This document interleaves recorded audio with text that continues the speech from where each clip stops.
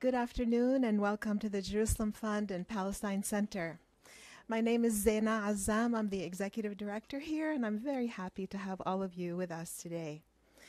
We are so pleased and so honored that Christopher Hedges has accepted our invitation to speak at the Palestine Center. Welcome, Chris. Ahlan wa sahlan. And the subject he's addressing, the BDS, or Boycott, Divestment, and Sanctions Movement, is most timely indeed. He links the growth of this movement to an increase in economic pressure on Israel, which could help pave the way to a fair and equitable solution to the Israeli-Palestinian issue.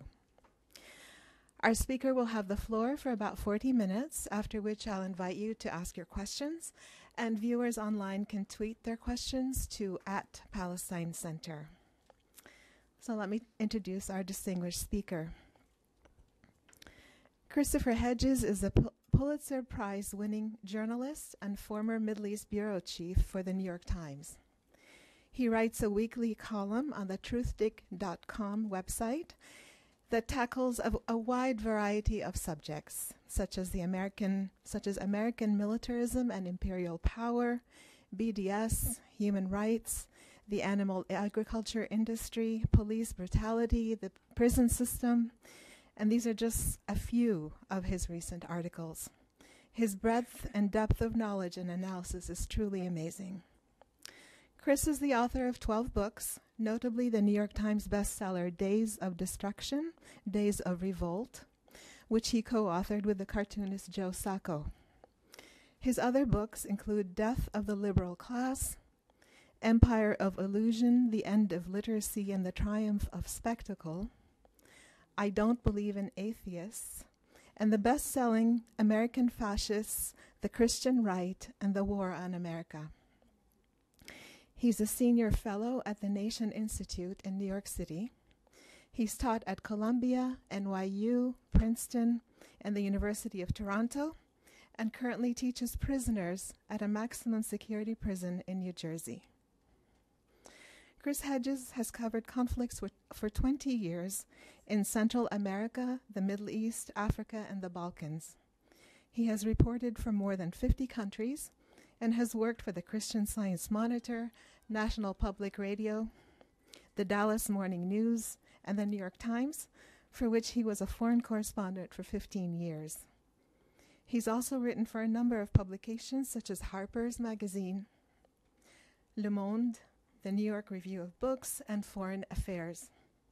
He speaks Arabic, French, and Spanish. In fact, he just held an interview all in Spanish. He holds a Master of Divinity degree from Harvard. In 2014, Chris Hedges was ordained as a minister at the Second Presbyterian Church. So welcome, Christopher Hedges.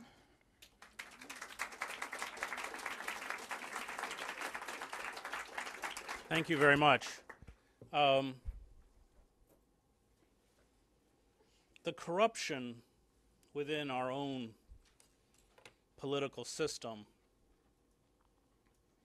where we've reached a point where money has replaced the vote, where our two major political parties are completely hostage to corporate power, where the judiciary has become a wholly owned subsidiary of the corporate state, and where the arms industry and our bloated military have essentially seized control of foreign policy, sucking up such massive amounts of our national budget, about 54% officially, but that doesn't count Veterans Affairs, it doesn't count our nuclear weapons program, and it doesn't account for the millions of dollars that are hidden within black budgets that we're not allowed to see, by some estimates pushing expenditures on the military up to $1.6 trillion a year. Means that we have undergone what the Canadian philosopher John Ralston Saul correctly calls a coup d'etat in slow motion. And it's over. They've won. We live in a system now that the political philosopher Sheldon Wolin, our greatest living political philosopher, the author of the seminal work Politics and Vision, which is the history of Western political thought, and then the book Democracy Incorporated, which I urge you all to read, which examines the actual configurations of power in the United States that he describes as inverted totalitarianism. And by that he means it's not classical totalitarianism. It doesn't find its expression through a demagogue or a charismatic leader, but through the anonymity of the corporate state. That you have corporate forces that purport to pay fealty to electoral politics, the Constitution, the iconography and language of American patriotism, and yet internally have seized all of the levers of power to render the citizen impotent. We have seen a consolidation of corporate power, in particular in the media. And this was given to us by Bill Clinton. Clinton embodying, like Tony Blair and Gordon Brown, with New Labour. And, of course, we've seen this dramatic insurgency in Britain with the rise of Jeremy Corbyn, who actually, unlike Bernie Sanders, is a socialist. And who we will watch now, the Labour Party and the establishment, the neoliberal establishment, work to destroy as fast as they can, in the same way that our own insurgency in 1972, with the rise of George McGovern as the Democratic nominee, saw the Democratic establishment allied with the Republican and the rest of the power elite make sure that another McGovern would never happen within the Democratic Party. But the media is quite worrying, and Clinton embodies, and I write in my book Death of the Liberal Class a lot about this process, but Clinton, like Obama, embodies this kind of faux liberalism where you continue to speak in that feel-your-pain language of the liberal but assiduously serve corporate power. So many of the assaults on working men and women, many of the impediments that were used to stay the hand of imperialism were lifted under the Clinton administration. Of course, NAFTA, 1994, the greatest betrayal of the working class in this country since the Taft-Hartley Act in 1948, which makes it hard to organize. The destruction of welfare under Clinton, and 70% of the original recipients under our old welfare system were children. Destruction of Glass-Steagall, the explosion of the prison population with the omnibus crime bills that Clinton passed, as well as these draconian three strikes you're out laws. But the media I'm going to focus on in particular because Clinton deregulated the FCC. And what that did is allowed, especially the airwaves, to be consolidated into the hands of about a half dozen corporations. Rupert Murdoch's News Corp, Viacom, General Electric, Clear Channel, Disney. And this is unlike the old media monopolies, the old Hearst monopolies of an earlier period. These are essentially put media entities under the umbrella of giant corporations, so media becomes just one revenue stream that has to perform against other revenue streams, including, of course, in General Electric, huge defense contracts. And that really destroyed, especially the electronic media, completely, and shut out any kind of rational debate about anything in American society, and in particular, foreign policy. So if you remember, if we go back to the debate about whether we should intervene in Syria, the debate largely broke down around two arguments. One was should we just bomb them, or should we bomb them and put boots on the ground? That was really the debate, as if those were the two options that were laid out for us. And I now look at the media, and I'm old enough to have begun in the press. I started covering the war in El Salvador in the early 1980s. I've watched the devolution of the press, the deterioration, destruction, and in particular of public broadcasting and NPR. And so voices that should be heard have essentially been locked out options that should be discussed have been silenced. And that has, of course, benefited the power elite, and in particular the neoliberal forces that are defined in the United States as the Israeli lobby. It isn't, of course, the Israeli lobby. I'm old enough to remember and had covered Yitzhak Rabin's campaign for prime minister. And when Rabin ran for prime minister in Israel, this so-called Israeli lobby was funneling money, advisors, to defeat Rabin and promote Likud and later Kadima, the Netanyahu, the neoliberals. This is a movement, and Norman Finkelstein, I think, has pointed this out correctly, that is a neoliberal project. It's not an Israeli project. And what's happened in Israel, and I lived in Jerusalem in the late 1980s, actually got there just in time for the first Intifada, and what's happened in Israel, which now has some of the highest levels of inequality, a harsh security and surveillance state, harassment. I'm talking about Israeli dissidents, and we weren't even talking about the repression of Palestinians. It mirrors what's happened within the American project. It's a neoliberal project. And the AIPAC and groups like that were picketing Rabin's house outside of Tel Aviv. I think he was in Herzliya, and did everything they could to make sure that Rabin would not become prime minister. And when he did, Rabin did not invite any of these groups to his inauguration.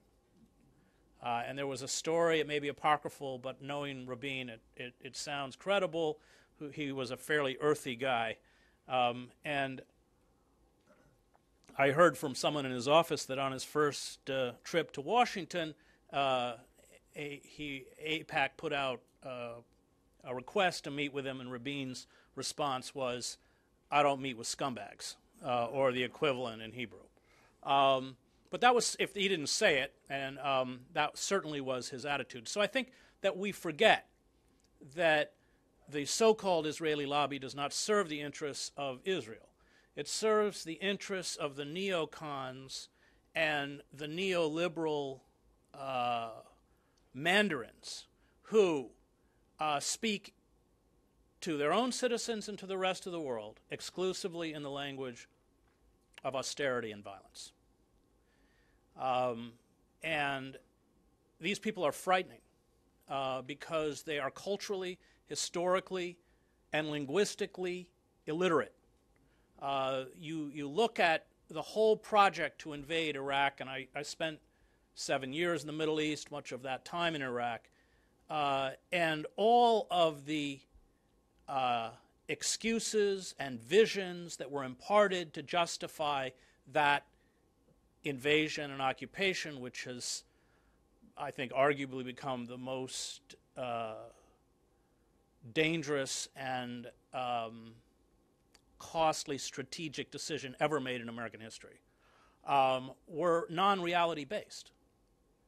I mean, the idea that Ba'athist would greet us as liberators, or that democracy would be implanted in Baghdad and emanate outwards across the Middle East and in particular to Iran, that the oil revenues would pay for the reconstruction. All of this was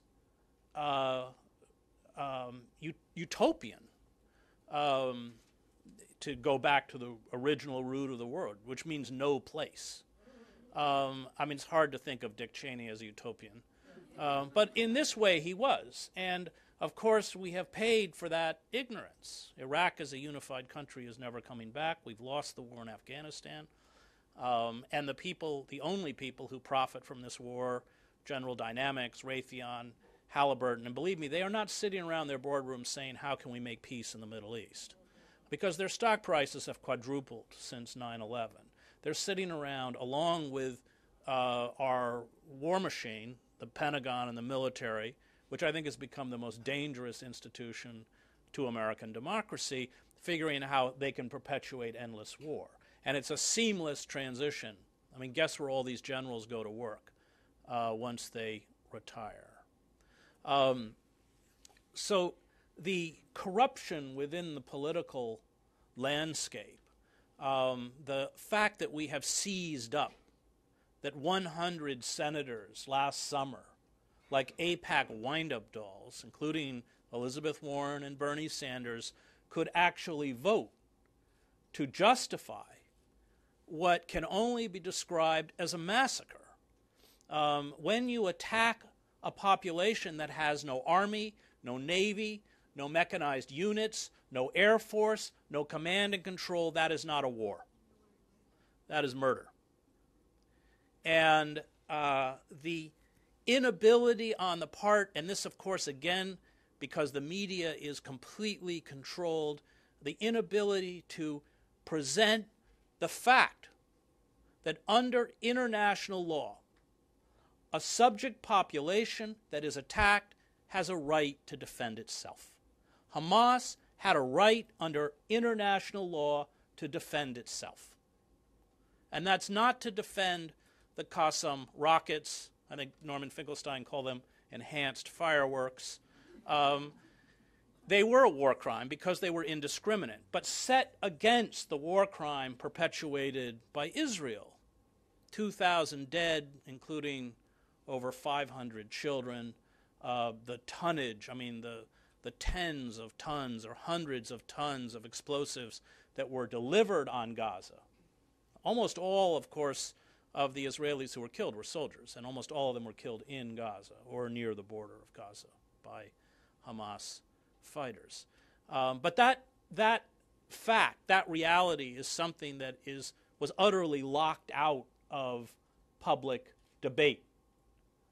And the coverage subservient to Israel were pictures of Israelis, running to their basements or, rockets and air raid sirens going off while entire apartment complexes were blown to smithereens by 1,000-pound iron fragmentation bombs. And I've been in Gaza when the Israelis have bombed it. And I've gone to the bomb sites. I mean, the disparity between the description, which is always described as a surgical strike against a bomb-making factory in Jabalia or wherever, and then you go and you see the destructive power of these explosive devices where whole blocks are taken out and civilian bodies, including children, are lined up. And then to hear the account of what happened emanating out of Jerusalem and echoed by the international press, and to stand on the street and see the reality is a window into the big lie. And Israel is quite adept at the big lie. And it's done for two reasons. One, the Israeli public no longer has any contact with Palestinians, so their version of reality is created for them by the Israeli government.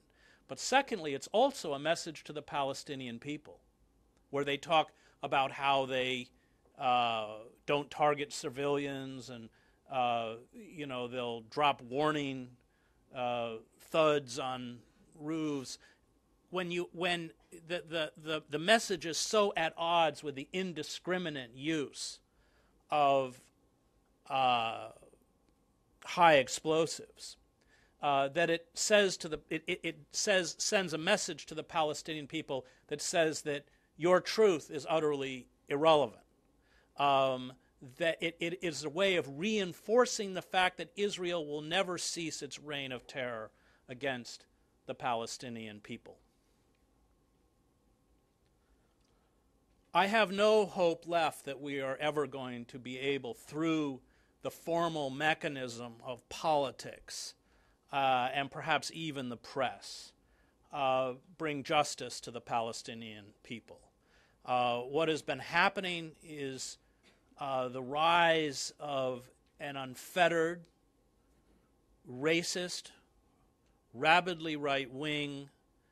When I covered Israel, the idea that the ideology of Kahane would become mainstream was unthinkable. And yet you listen to Avigdor Lieberman and others, they echo Kach and these racist, fascist, Jewish groups, now within the mainstream. We have seen physically huge seizures of land. East Jerusalem is unrecognizable because of the building by the Israeli government and the mass evictions. 40% of the West Bank is gone. The aquifers have been seized. When I don't have to tell many people in this room, you know, but I mean, if you look at the map of the West Bank, they have just created, half dozen or more isolated pods, ghettos, completely surrounded by ring roads and closed zones that at the flick of a switch create little Gazas. There's been an Africanization of the Palestinian on purpose so that those with means flee and the rest of the Palestinian population, especially in Gaza but also in the West Bank, are forced to put all of their energy into survival, into subsistence level. It is, as Pape has said, a slow-motion genocide. And at this point, all restraints on this slow-motion genocide are lifted. The Obama's White House has made no secret of its distaste for Bibi Netanyahu. Not surprisingly, having met Bibi, that's understandable. He's certainly one of the most arrogant, unpleasant human beings I've ever run across. And yet they're powerless. They're utterly powerless because the Israeli lobby, through money, just like corporations, have essentially gamed the system and prevented any kind of restraint and any kind of rational debate.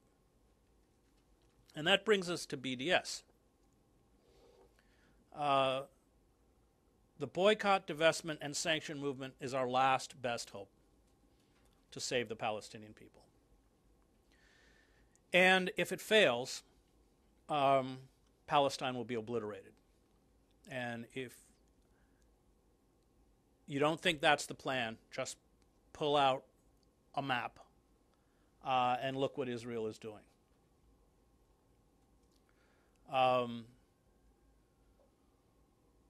The BDS movement will succeed only through the grassroots. Lobbying your congressman or writing letters or sending petitions is an utter waste of your time. At this point, we have to begin to mobilize at the local level within institutions. And I come out of the Presbyterian Church, and by 4 votes last year, they approved sanctions against Israel.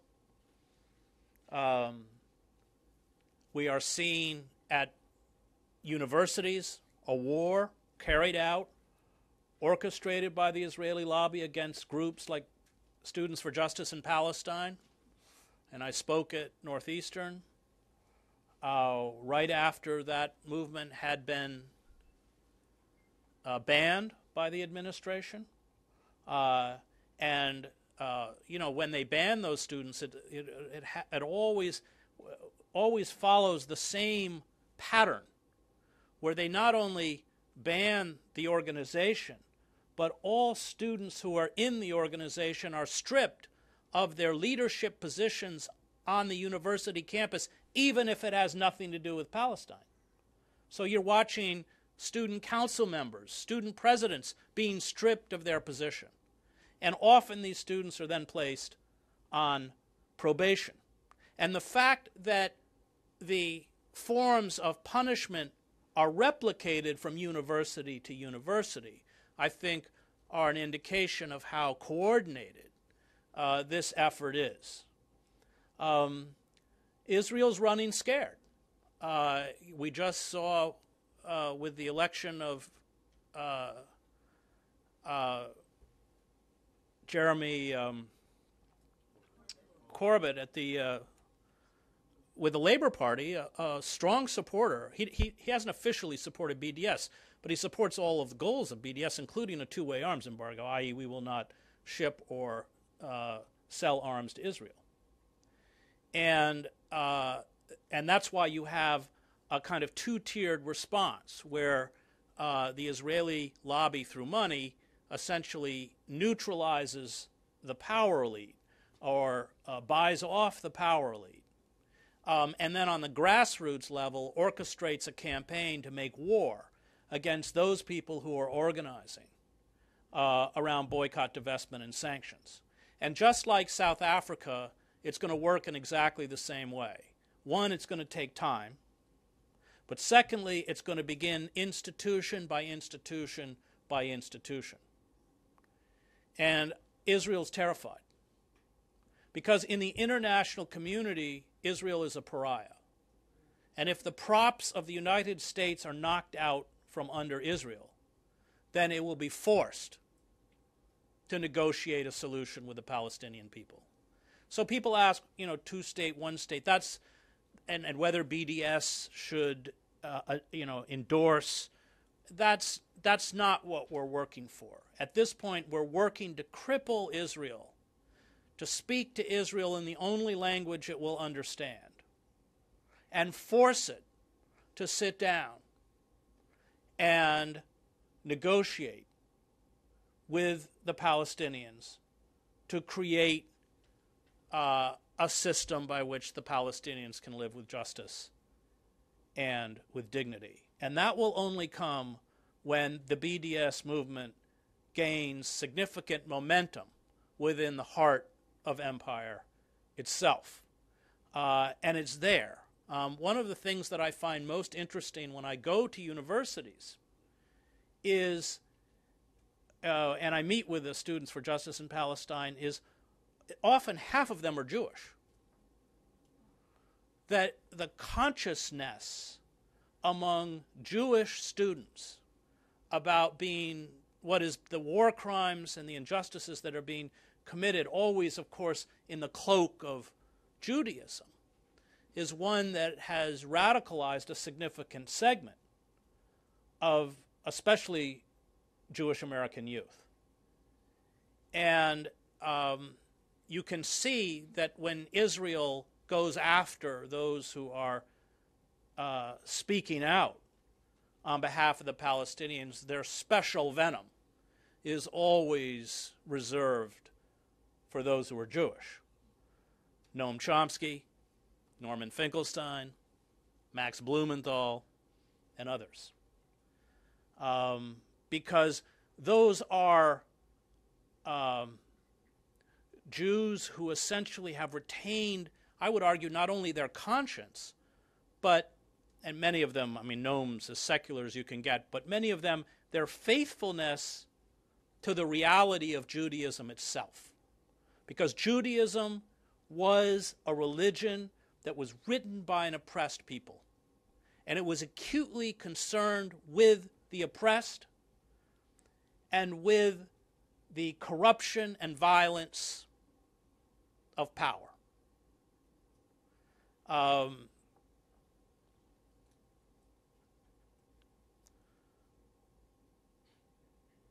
What's going to happen?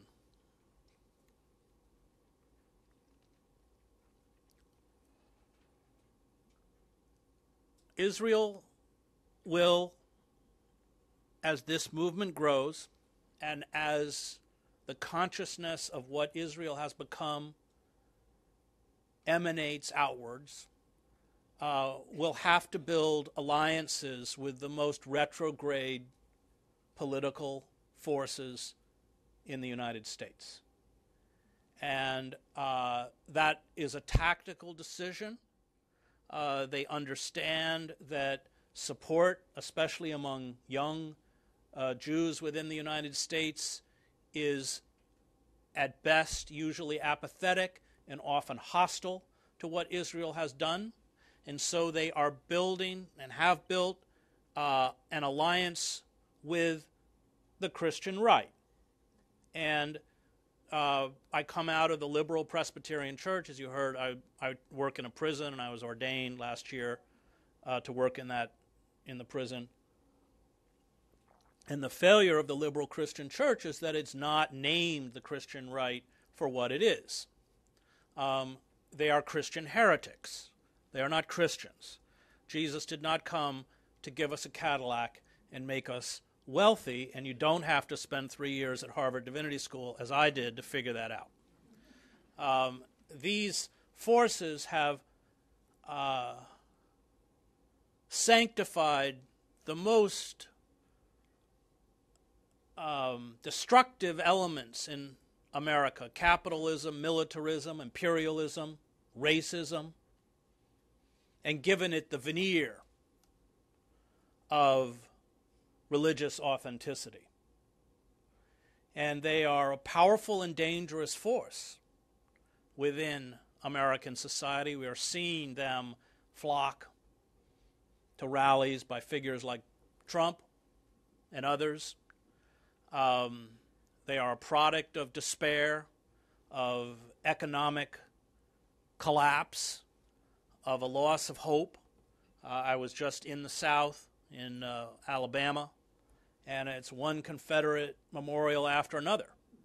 And as I was walking through the streets of Montgomery with the great civil rights attorney Brian Stevenson, who spent his life defending death row inmates, of course, not surprisingly, most of whom are black and poor, he said these have all been put up in the last 10 years, including a gigantic Confederate flag, half of Montgomery's black, outside the city of Montgomery by the Sons of the Confederacy. They had just had a reenactment of the inauguration of Jefferson Davis.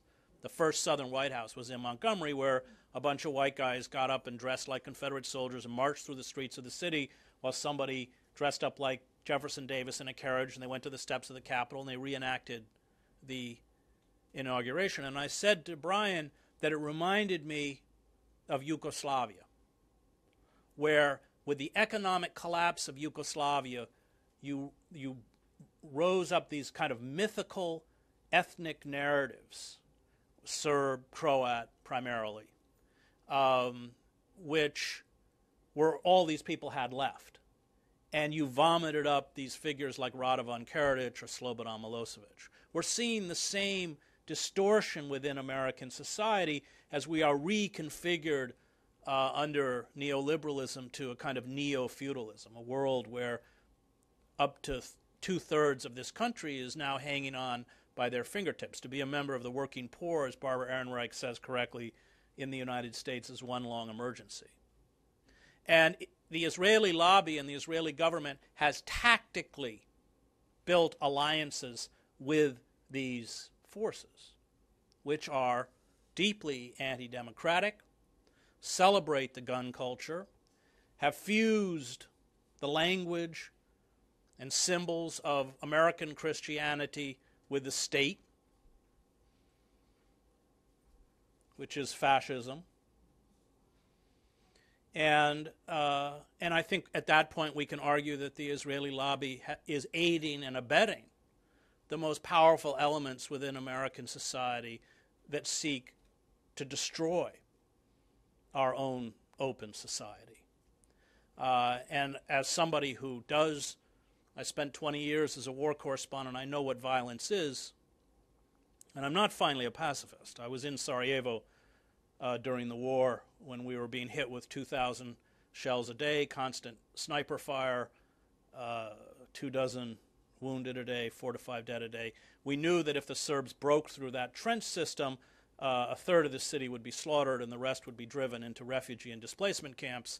And that wasn't conjecture, because that's what happened in the Drina Valley, that's what happened in Vukovar. And yet I understand the poison of violence, that once you pick up violence, and I think this is applicable to Gaza, even in a supposedly just cause, you are contaminated by violence. And so while it's still possible before our society unravels, I think it is incumbent upon all of us who care about justice and who care about nonviolence to put all of our efforts into the BDS movement to bring justice finally to Palestine. Thank you.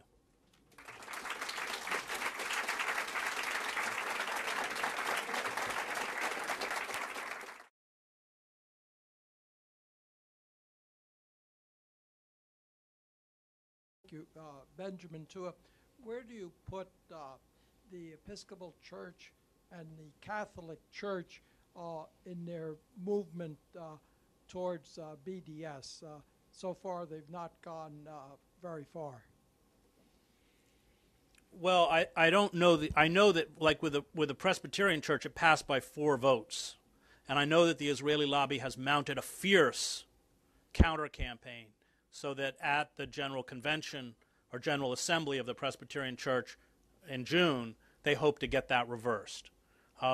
So, as I mentioned before, they operate on 2 tiers. One, essentially buying off the power elites. And secondly, really following in minute detail what's happening within institutions, including churches and universities, and crushing at a grassroots level any attempt to organize around BDS. So what's actually, I know the Catholics and the Episcopalians have not endorsed it, but exactly what kind of support is happening within those denominations, I don't know.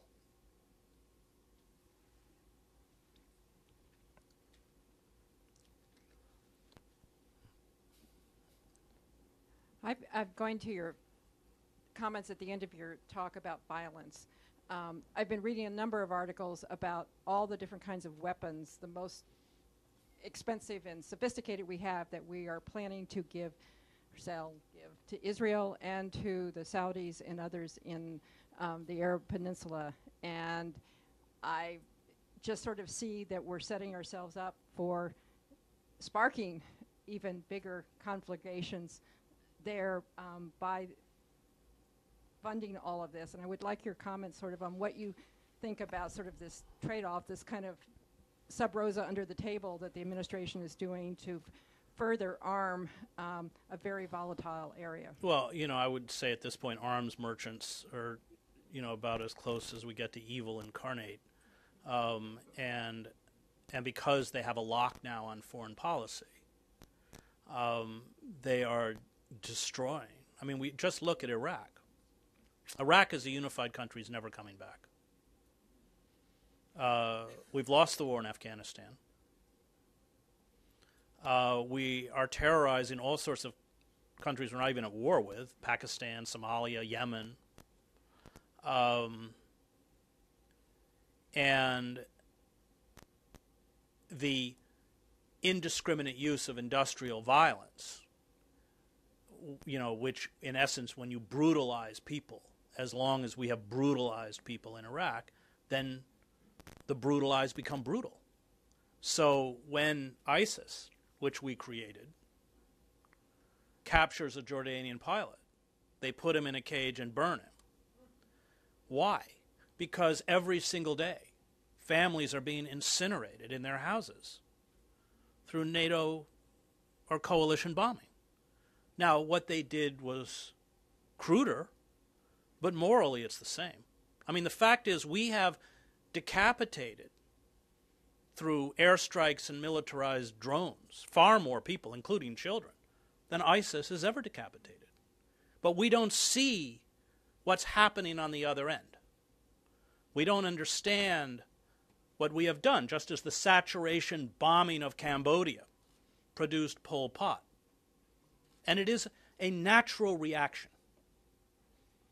So if you read the accounts of the Sobibor death camp uprising, when Jewish inmates get crude knives and weapons and attack the guards, there's an account of one of them breaking into an office, and there's a German, and he has a knife, and he goes, "This is for my mother. This is for my father. This is for my sister." We see the final conflagration, the final hysteria, but we don't see the long, slow drip of humiliation, abuse, violence, pain that creates the reaction. And this is also true for African Americans who live in our inner cities. We are, most of us who are not in those areas or in the systems of mass incarceration, don't understand day by day by day what it means to be crushed. And I'm not defending it. To understand is not to condone. But if you don't understand, you can't react. And that gets back to the destruction of our media, where we've been locked out from the very possibility of understanding. And if we don't understand, then we are allowed to be sold this mantra that the violence that created the problem is the solution. Bombing Syria day after day is not going to make things better. And that, of course, is what the whole neoliberal project is about. It's about speaking to the rest of the world exclusively in the language of force. And it has upended every purported value or agenda that we had when we went into Iraq. I mean, we are bombing Syria on behalf of the Assad regime, who, of course, Hezbollah is fighting with the Syrians. So we have in essence become Hezbollah's air force. We are building tactical alliances with Iranian militias and Iranian-backed militias throughout Iraq. Baghdad is an Iranian puppet state. And that's what happens when you open the Pandora's box of violence. You lose control.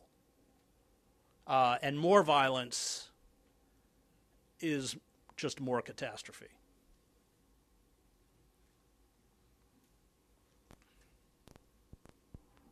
Thank you, Chris, for speaking truthfully and openly. So we at JVP actually are organizing around BDS, and I'm inviting everyone to join us on October 11th at 2 o'clock at Columbia Heights Mall. Sorry? Jewish Voice for Peace. And the only way we're going to get there is through them. So please join on October 11th at 2 o'clock at Columbia Heights Mall. What you're saying is all true, and I agree with it 100%, but it's pretty depressing, especially when you tell us do not lobby your senators or anyone. We just came out of lobbying our senators for the Iran deal, and we were successful there. Or do you consider that a success or not? And if that was a success, why not do it also for the Israeli-Palestinian issue?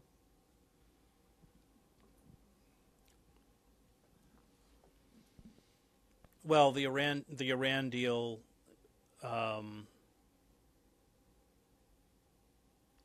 was presented as a foreign policy decision that was harmful to Israel. But when you run up against the Israeli lobby, it is much more existential.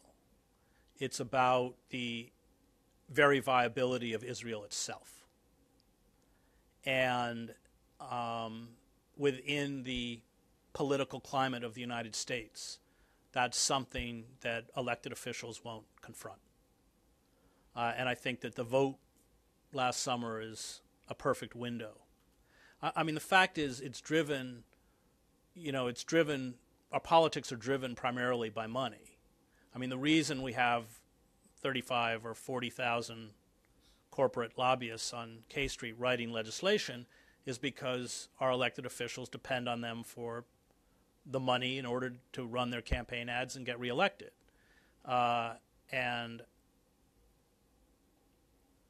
so that the very kind of liberal wing of the Democratic Party that once existed doesn't exist anymore. It exists in name, but not in reality. And Ralph Nader, who I'm a huge admirer of, and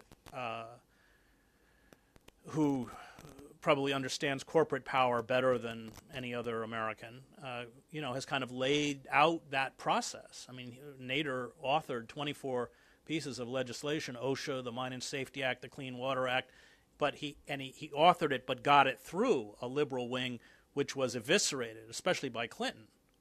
I mean, by the 90s, the Democratic Party under Clinton had fundraising parity with the Republican Party. And when Obama ran in 2008, he got more. But the quid pro quo was that they would serve corporate power and corporate interests. And those within the party who would not serve corporate power and corporate interests, people like Dennis Kucinich, were treated as pariahs by other Democrats and pushed out. So I think our energy has to go into building grassroots movements within institutions as kind of building blocks, where university after university, church after church, pension fund after pension fund calls for, in the same way we did with South Africa. And I think that is, I think going up and knocking on a congressman's door, given the limited amount of energy we all have, is not a particularly useful act at this point.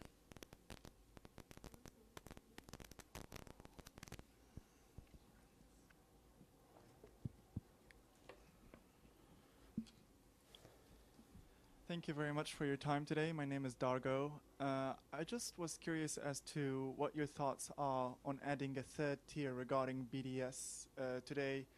The conversation is, of course, here centered around the U.S. and what's going on in the political landscape here locally, but it seems that Israel is also in a race to build alliances elsewhere, with arm exports to some Asian countries surpassing that nearly 5 times to the U.S., as far as $5 billion only last year.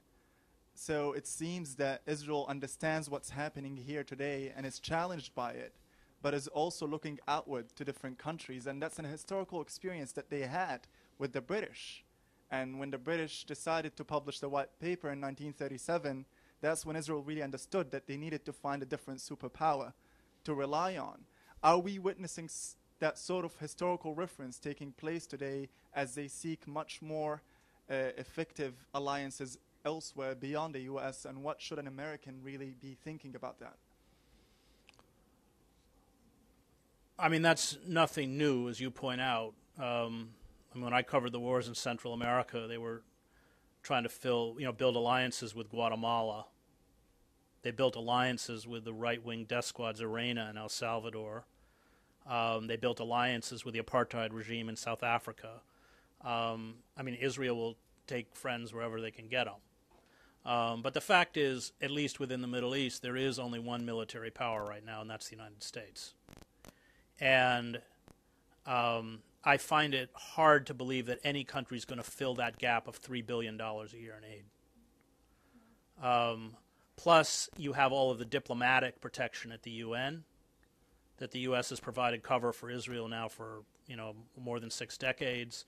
I think losing all of that would be, you're right that Israel will do everything it can to try but I don't know that, I would be surprised if any country in Asia would step in to that extent to fill that void.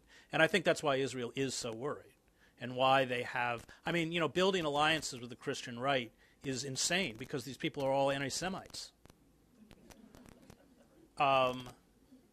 But it shows, kind of how desperate they are. So yeah, they certainly will. But I think that if we can knock the pillars out from under them here, that is devastating enough that it offers a chance. But it's got to happen here. If it doesn't happen here, as good as Europe has been, if it doesn't happen here, Israel can continue to do what it does.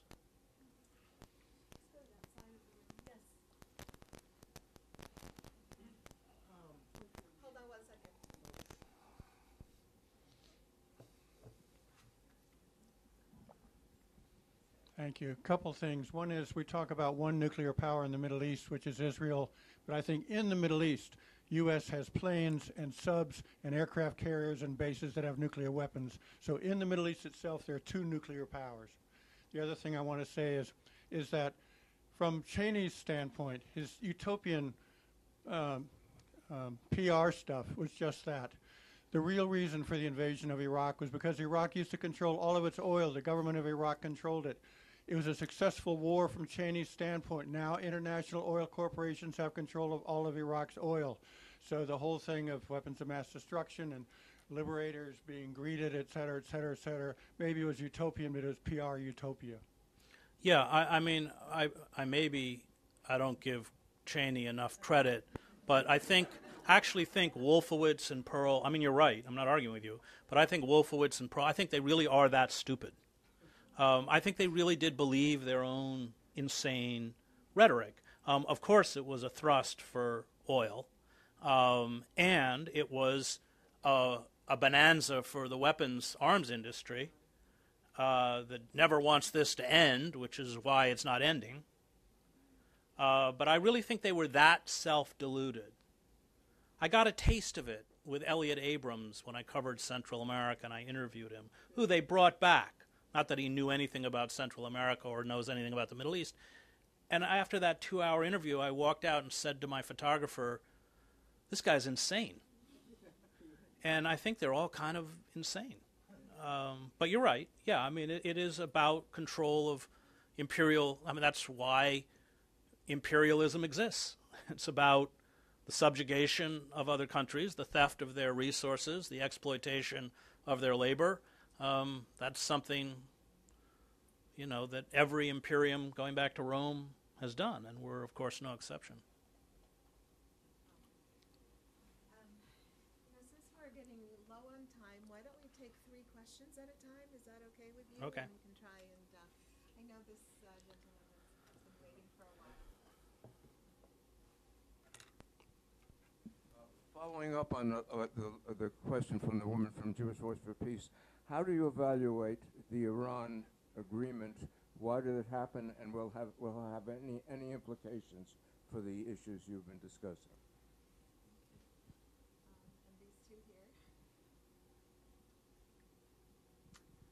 here. Thanks. I certainly agree that BDS is our best chance, although I'm a former international lawyer and would like to think the ICC was possible, but probably not. I agree with you, it has to be grassroots, and I would think that colleges and universities are a critical battleground there.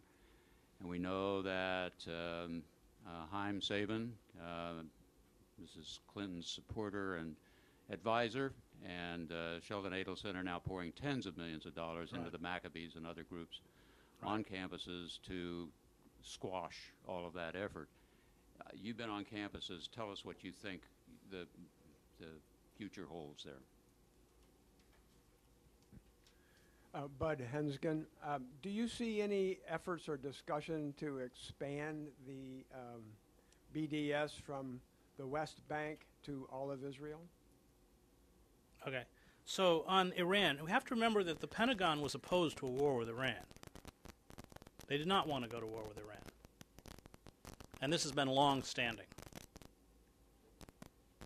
So there were powerful forces within the establishment that did not want this. I mean, the interesting thing is about the Pentagon is that they didn't really want to go to war with Iraq. And I had this fascinating experience at the inception of the war when I was denouncing the calls to invade Iraq, that I was invited to address the Marine Corps. I was invited to address the State Department by the Arabists. And I was brought to West Point to speak to the graduating class. And you had within the State Department, the intelligence community, and the Pentagon, especially among the Arabists, complete consensus that this was going to be a debacle. So there are powerful forces within the system that do not want to go to war with Iran, the Pentagon being, and that's extremely important in terms of an impediment. In terms of the campuses, well, what AIPAC has done is seized all the Hillel houses, and they've just become AIPAC outposts. And then they use that as a kind of organizing base to monitor, spy on, shut down, harass students who organize around justice for Palestine. It's backfiring on them, I think, because I think the game's kind of been found out, and because so many Jewish students of conscience see through it. I mean, it's really kind of sad in a way, because it's about the promotion of a neoliberal state policy. It has nothing to do, of course, with the Jewish religion. And then expanding efforts of BDS. Well, I mean, BDS has to target all of Israel. I mean, Caterpillar contracts, anything produced in Israel, Dead Sea soap, what's it called, soda, what's that soda? There you go. Right. I never bought it, so I can't boycott it. HP. I mean, all these people have big contracts. They have to be targeted. And that, you know, by the way, is what we're doing in the prison system. We have no hope now of reform of mass incarceration. The whole movement is to build boycotts of industries, including McDonald's, Johnson & Johnson, Starbucks, Hewlett-Packard. They're all in the prisons. And we have to build boycotts, and then we have to create work stoppages in the prisons so that they're paid minimum wage, because once the neo-slavery, a lot of prison workers are paid nothing, or they earn $1 a day. They're working 8 hours a day.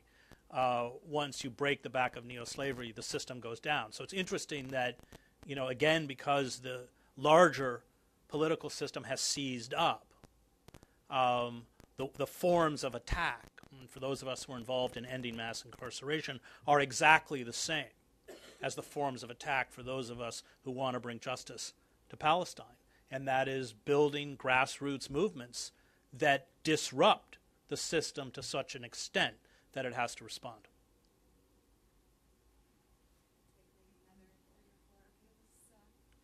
Okay. Oh, hold on 1 second.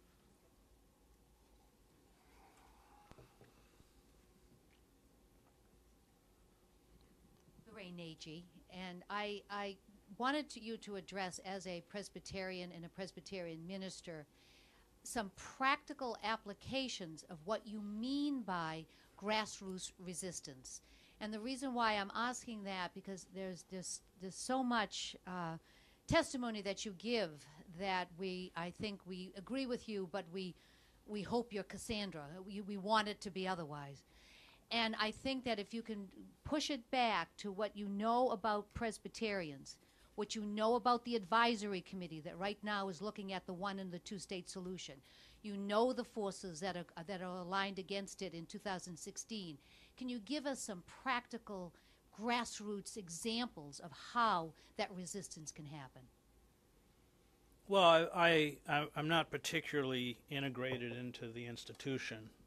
I mean, I spend all of my work is in the prisons. But I've already told them I'll go and speak because I know there's going to be a battle. And, you know, my argument is that I was the Middle East bureau chief for the Times. I spent 7 years there. I probably should say I used to speak Arabic. It's pretty deteriorated, but I studied Arabic pretty extensively. And, you know, that's a fight that we're going to have to take. I mean, they're going to do everything they can to roll that back. What they're actually doing on the ground, I'm not intimately involved in, but I know they're there and I know they're trying. And I have asked to go to the GA, and I said I will go if you give me a platform to speak to the entire GA. And I think I have, you know, the kind of expertise to validate that request. And I've already put the request in, and I hope they grant it. But I intend to physically be there to fight them. The two ladies over here. An industrial complex and the military-industrial complex that's oppressing the Palestinian people. I think we don't do it enough. But then I wanted to add, how can we include the middle-class white moms who oppose the NRA and who, you know, are fighting for gun control? How do we understand that these are the same evil incarnate, the arms manufacturers that, you know, that are causing toddlers to shoot their mothers at Walmart or whatever, places we don't go? Right. Well, it's all part of one system. And I think the person who really laid that out for me first was Norman Finkelstein. He said, look, stop calling this an Israeli, I mean, I knew it wasn't an Israeli lobby, but he said, this is a neoliberal project. And he's right. And we have to fight neoliberalism. I mean, I will not support Bernie Sanders because he abandons the Palestinian people. And I'm just tired of it. I will not abandon the Palestinians. I mean, they are the poorest, most vulnerable, most repressed, most crushed population on the planet, who are bombed by one of the most sophisticated militaries, which we fund. And I'm not going to play that game. You either stand with all of the oppressed or you stand with none of the oppressed. And We are not at a moment where we can pick and choose anymore which oppressed people are convenient for us to support, because the world is devolving too quickly. I mean, look at what's happening in Greece and Europe as I speak. And we, who are infected with imperialism and the chauvinism that comes with imperialism, have to begin to take the kinds of stances that Corbyn takes. I'm sure that they will, use everything in their arsenal to take this guy down. But for 30 years, he was a pariah in the political establishment because he actually stood for something, and he had integrity. And I think that you're right. It is all interconnected, and we have to build solidarity. Palestinian people who care about justice in Palestine have to care about the system of mass incarceration and the evil of white supremacy and the destruction of our working poor. And all of these groups have to come together, and I think they will. The people who care about justice in Palestine have to take a Palestinian flag and march in Ferguson with Black Lives Matter. That's the only way we're going to do it. As long as we stay ghettoized, as long as we celebrate a particular form of victimhood, we aren't going to get anywhere. But I think the more those lines are crossed, and I think they are being crossed, the more powerful we become, because these are the same forces. You're exactly right. And we have to begin to step back and understand these structures of power and how they work.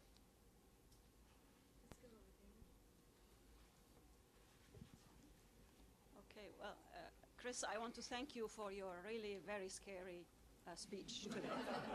It really is. You mentioned a couple of things that Palestine might be obliterated. That's scary for the world community who care about justice. But you also refer to the U.S. itself. And after saying Montgomery and all these things, you brought up Yugoslavia. And that country went into pieces. And from your speech, from what we read in the newspaper, you're back to hearing black, white, south, north, Republicans, Christians right and Christian left. When you give speeches like this to non-Palestinian conscious people, just regular Americans, what's their reaction? Or of course you write about this and all that. What's the reaction there? Are they worried where we're going? Because whether it's IPAC, the neoliberals, or whoever, who are really changing the fabric of this country where we live, and there are people like whoever's here who care. Well, I've been booed off a few stages before. And even, I always have supported Nader. I was Nader's speechwriter in 2008, and getting up even in Berkeley and calling Obama out for who we now know Obama is, in the same way that my attacks on Sanders angered a lot of people.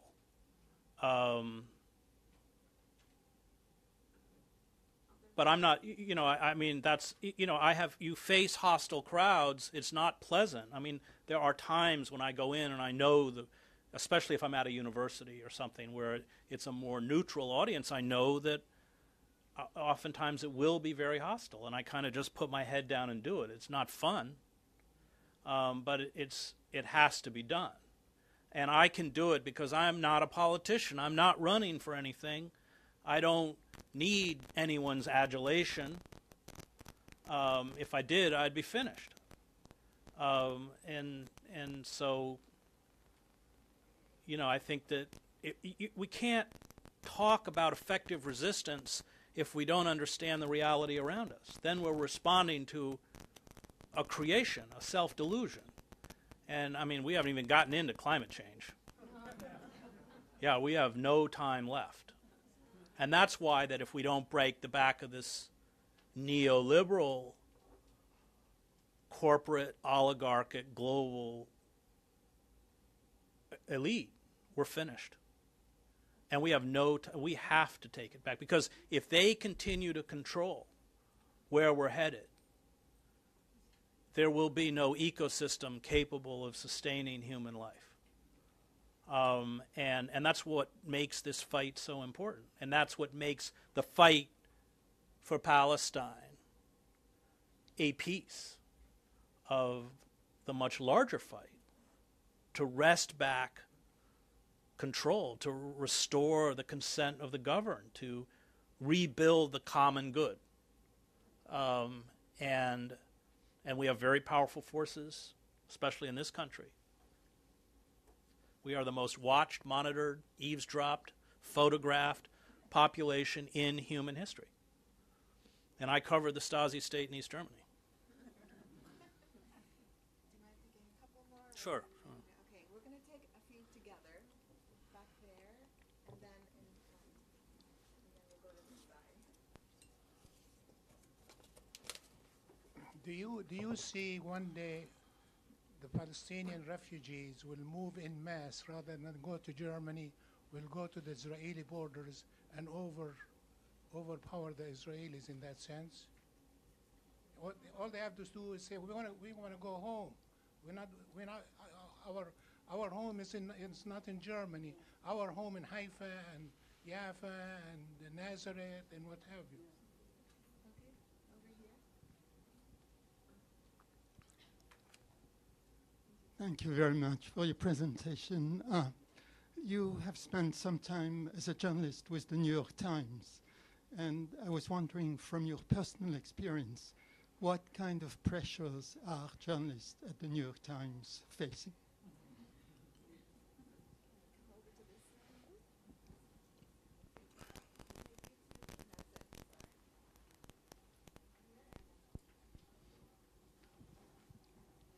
I'm here as a member of the United Church of Christ, and at our synod in June, they passed support for BDS by a lot more than 4 votes. My question really is, how do you advise folks like the committees I work with locally? Since we're not connected with universities, what would you see as 1 or 2 really good things we could be doing in support of that? Okay. Well, the issue of refugees, I mean,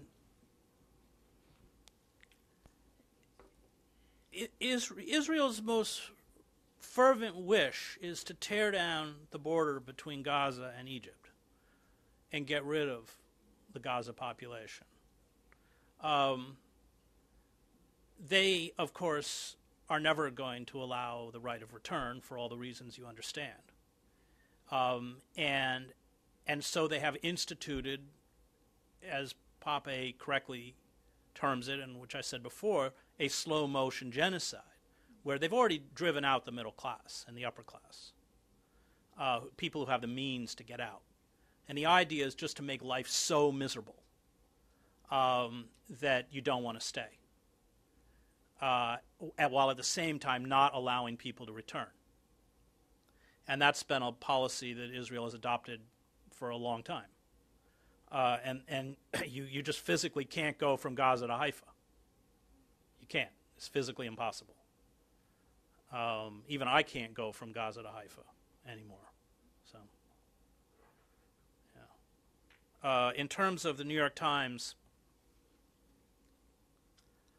well, I played a game with the New York Times for 15 years, and it went like this.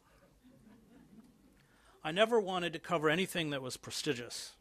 I never wanted to hang out with powerful people, and I always volunteered to go to the places no other New York Times reporter wanted to go, like Gaza or Yugoslavia. I remember when I told them I wanted to cover the war in Yugoslavia, the executive editor, Joe Lelyveld, said, well, I guess the line starts and ends with you.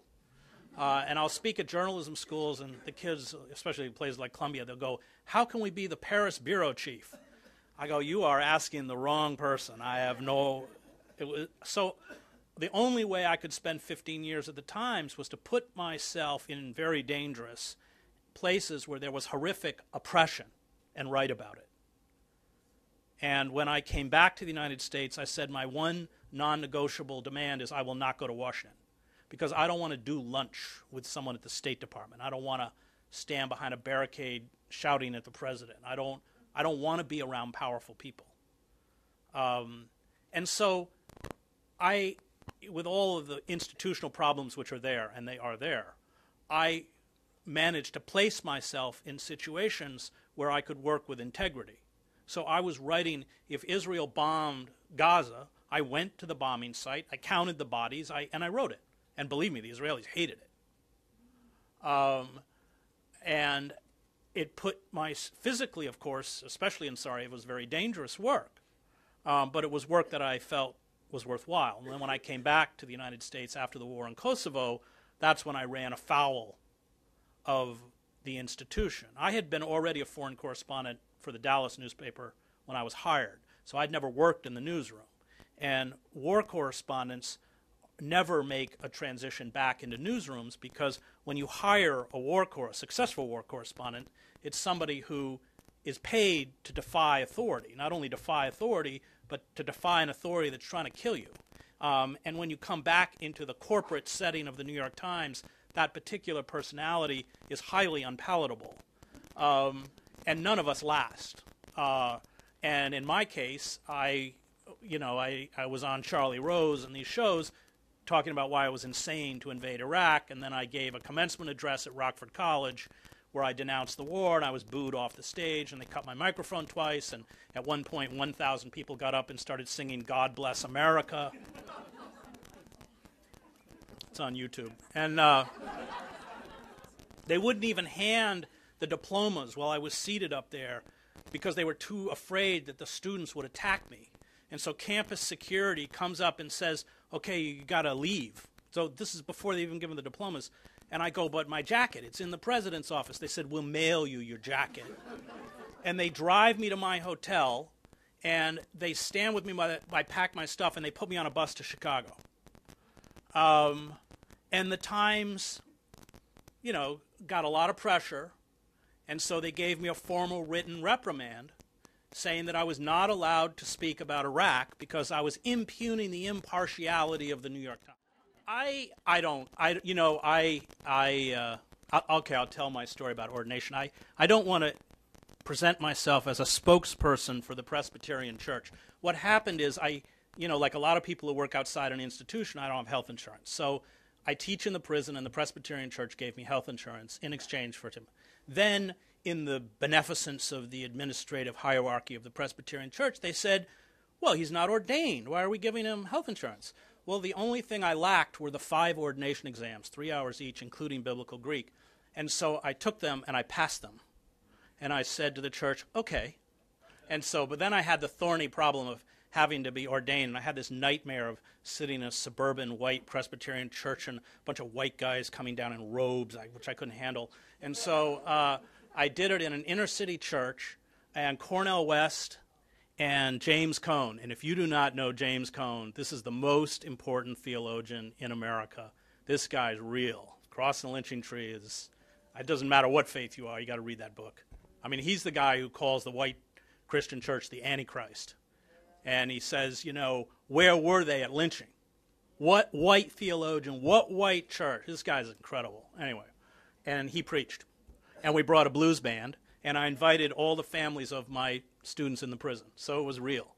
But that was really the end of, and then I went right back in the prison. So I don't pretend in any way to represent in any shape or form the Presbyterian Church. I spent all my time with Muslims in a prison.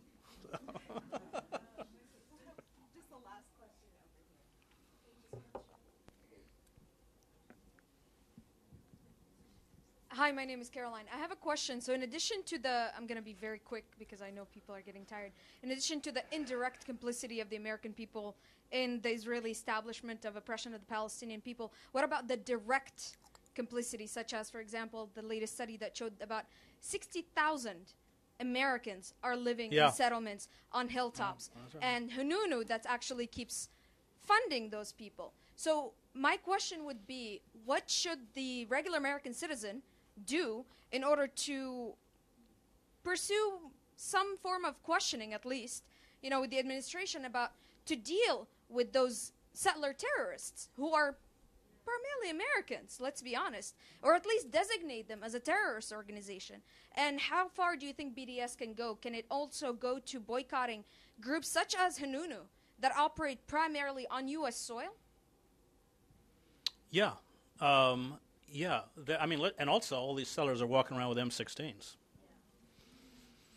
They all seem to have an amazing weight problem. Yeah, I mean, you go to the settlements, it's all Russian and American. And you're right, they are terrorists. You know, the Committee to Protect the Highways, all these kinds of groups that will stop Palestinian cars and beat people. And I